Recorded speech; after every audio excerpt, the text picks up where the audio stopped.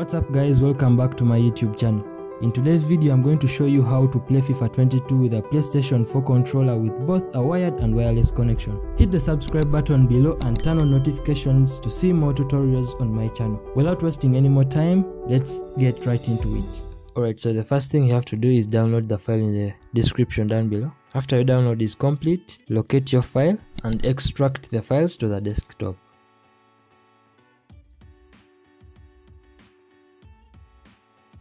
Copy the file that has been extracted. Then go to FIFA 22 shortcut, right click, open file location. Then go ahead and paste your files here.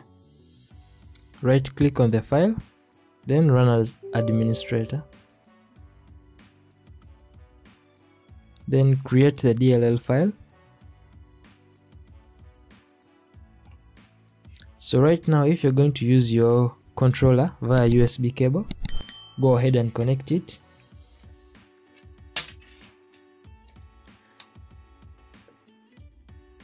Then uncheck this box if you're not connected to the internet, but if you have internet connection, you can leave it checked. Then click on next, click on finish, click OK. So right now, go down to the bottom, then click on auto, click on yes. Now you have to configure your gamepad such that the buttons are well placed. So to configure your gamepad, all you have to do is click on a button you want to set, then hit record.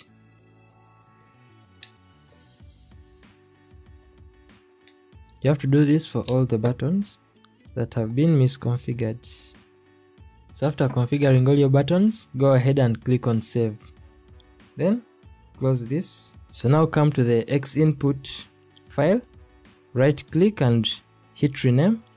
Change this 3 to 4.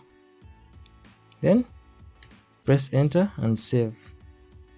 So now you should be able to use your controller in FIFA 22 via USB cable. Now if you want to connect your gamepad via Bluetooth, all you have to do is follow the same steps. Copy this file,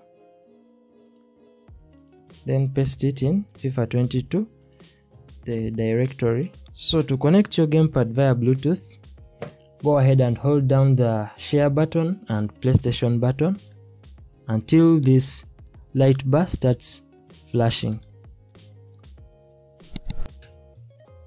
So come to your Bluetooth,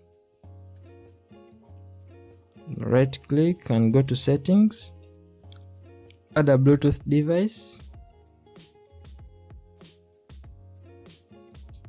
To come in as wireless controller, so connect that and click on done. After you've done that, go ahead and close this, right click on the file, then run as administrator. Create the DLL file.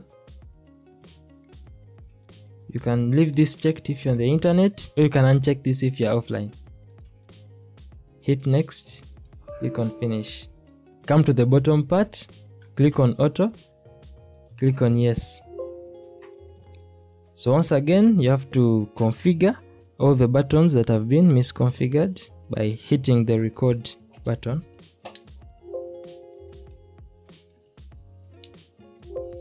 After all your buttons have been configured properly, go ahead and hit save.